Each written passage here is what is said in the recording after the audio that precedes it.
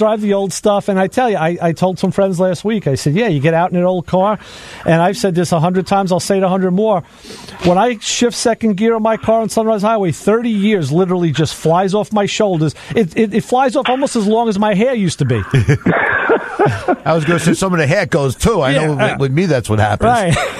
That's like I was telling Joe the other night about my 67 Chevelle. On March 22nd, I'll own it for 45 years. Okay. Yeah. So you jump in there, and I'm 16 again. You know what I'm saying? Isn't that great? That's like me. I've owned my car since 1975, which is 40. How many years? 43. Yeah. Yeah, you're 43 with your GTL. Yeah. Sure. Yeah. So that just means we're too stubborn to get rid of stuff. Yeah.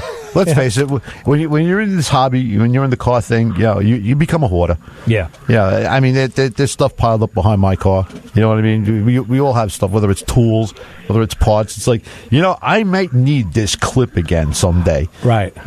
But it fits a 58. We need it. Yeah, exactly. So you never know what you're going to come across. Yeah, That's like me moving the same stuff how many times from that's when true. I started in my mother's house to one shop, to another shop, the next shop, and now the garage. Yeah. Am I ever going to use some of the stuff? Oh, heck no. No, I know. We all go through the same thing. Yeah. Well, Doug, we got to get you in here one day into the studio and sit with us and kind of do this face-to-face. I think you'll have a good time. Yeah, we wanted to come down, but you guys are off next week, right? Yes. Yeah. Okay. Maybe the following week, then we'll work something out. Johnny, I'll come down. Oh, Absolutely. yeah. You got to bring wrench. Yeah. You got to bring wrench. Definitely. Dartboard and wrench. That sounds like it's like a 1970s TV Hold show. on. I'll put the wrench on for a minute. Sounds good. Hold on. I know you guys got to run. Hold on. Okay. All right. Take care, guys. Good talking. care. Okay, Doug. All right. Hello, Joe. Johnny boy, what's happening? How you doing, man? Oh, good. It's good to hear from you on the phone. So you listening to the show? Yeah. Yeah. So I'm ready to come on. All right, we'll get If you. I can. Oh yeah, absolutely. Oh, definitely. No, and behave like a little boy. Yeah, we just got a few short rules. You got to watch what you say and all of that stuff. Yeah. Nah, let's face it. Not a problem. How's everything? Good. So far we're trying to get some stuff out there. We talked about some aftermarket stuff. We're going to talk a little bit about the disc brakes on the blue Ford there a little bit. Yeah, sure. I mean, about stuff not fitting right, and it's a good thing. Yeah. It's a good thing we have you around. Well, you got you have to finesse it. You got to look at it, put it together, take it apart a few times, then you put it back together, and there it is. There's the show. That's it. Good term. I like the way you put that, Johnny, because that's what we all do. We all, like I worked on a power steering pump yesterday on a Camaro, and I had it on and off 3 different times, and then I actually had a file fit. It had a stupid billet pulley on it that wasn't stock, and I met there with a rat tail file. I'm like, I'll make you fit. Don't worry. You're going to go on whether you want to or not. Yeah, exactly. We have Vase to make you fit. I've seen John do that any number of times. If you got to bore it out, you got to bore it out. You're not going to mess it up if you got the eye for that and how to do it and make it. I even took a very small file and I actually worked in the keyway to kind of clearance that keyway a little bit. Yeah. So, right. But there you go. Yeah, we make it fit. So listen, we're going to get you guys in. We'll have some fun in a couple of weeks. Yeah, definitely. Yeah, my father was a machinist, so we learned when I couldn't do it, just hand it to him and he'd go to work. Give me that stupid thing. You don't know what you're doing. Best job I ever had. Stuff in freezers and for heads and studs and shit like that. The best job I ever had, and I say everybody should do it. All right, Johnny, we got to run. We got to take a break and do more fundraising. Okay, go ahead, man. All right, guys. Thanks for calling. Great talking to you, man. Talk to you soon. All right. Bye.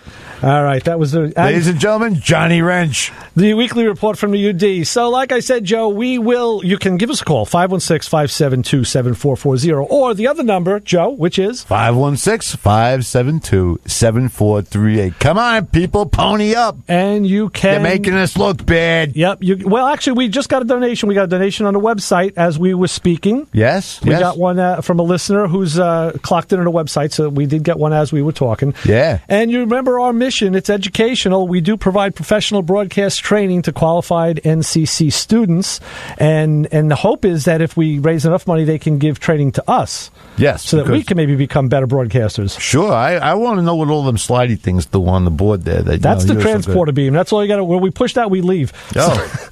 Okay, good. I like that one. Yeah, I know. So with that, we're going to take a break because I need to reset after that last call. Oh, yes. So let's do that. We'll take a quick break, and we'll be back with more Motor Mouth Radio in a second. Keep it where you got it.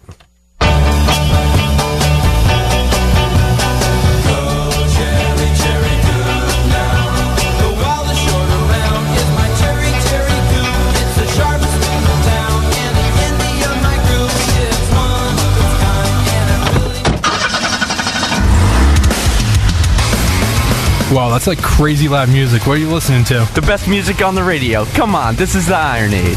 The what age? The Iron Age, the show that brings you various types of heavy metal music from all over the spectrum. Really? I've never heard of it. How do you know so much about it? I'm the host. Wait, if you're the host, how do you drive in this car and on the radio at the same time? Come on, don't ask so many questions. The Iron Age with me, Justin Sullivan, delivers the best variety of heavy metal music that you could ever ask for. Only on the Iron Age will you find music as ridiculously heavy as Meshuggah and Oceano, along with chill and relaxing tunes like Tool and Deftones. Well, that sounds cool and all, but I think I'm just going to listen to something else. Ooh, I think that's going to be a problem. I think you're going to have to find another ride then. What?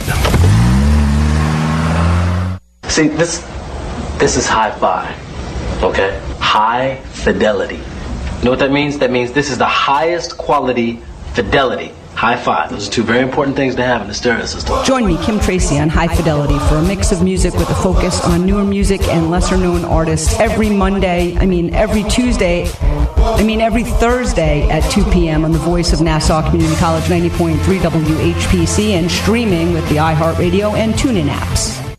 Thanks for listening to 90.3 WHPC. We value you as a listener, and we know you value us as a radio station that gives you music and programming you simply can't hear anywhere else. Consider making a gift to support the non-profit, non-commercial, educational radio at the Voice of Nassau Community College. Running a radio station can be expensive, and your one-time tax-deductible donation will help our students learn the latest technology, which in turn allows them to have an edge over everyone else trying to get a job in the media industry. Your favorite shows will be holding their once-a-year annual fundraising marathons this month. Your gift, put together with those from your friends and neighbors, adds up to what we need to make WHPC a great radio station. WHPC, helping people communicate. More details at ncc.edu/WHPC.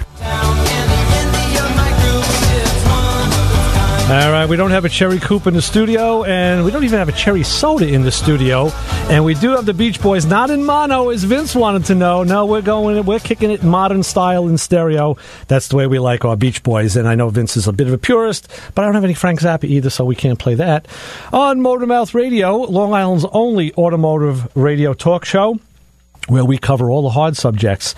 And the hard subject is, when will Joe come back? Because he stepped out. I don't know if he's in the transporter beam or if he went out to let Pirate Paul in, who's coming down to see us. I don't know. But here he is. He is back. The transporter beam did reactivate, and Joe is now. I was just outside with the tambourine. Nobody gave. I got a couple of dead mice. Take the white robes off, though. The Hare Krishna stuff doesn't really fit you. Yeah. I mean, let's face it. Yeah. It's cold out there. I'm coming back here, and we'll just ask for money nice verbally, you know? I want to say something about that, because this is our fundraising thing. We only do it once a year. And the thing that impresses me the most about something like this, Joe, you and I are self-taught. We have no formal training in this. Right. Our grandfather, Chris. Hard Knocks University. Yeah, the Swizz himself was a classically trained radio jock who kind of rubbed off on me. I tried to take the good stuff. Right. But the thing that gets me then is... you had to take that to the dry cleaners. I do. Well, it's every week. Like your son, who came to the station, there's a bunch of younger people now who are doing shows mostly throughout the day on WHPC. They just went to there was a competition, and I'm trying to see what the name of it is here, and I don't happen to see it, but they won.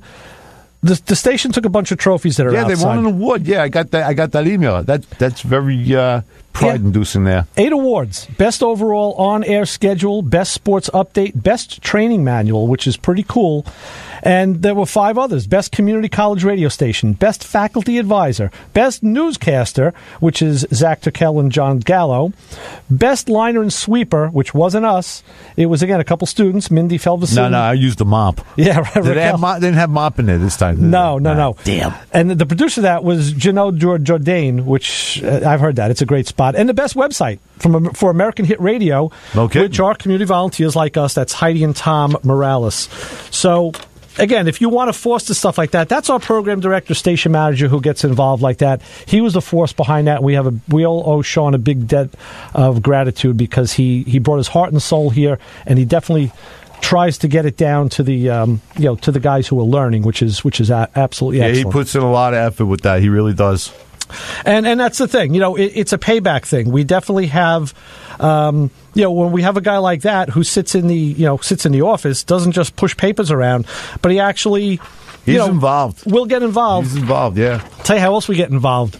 I'm going to hand this to Joe because it's our favorite topic: burgers. Joe, tell people what they get. The prizes they can get if they choose to I'm going donate. to my pocket right now. If you make a $25 donation, we will thank you with a gift card valid for 2 burgers or sandwiches from Elevation Burger, located at 437 South Oyster Bay Road in the Woodbury Plaza in Plainview.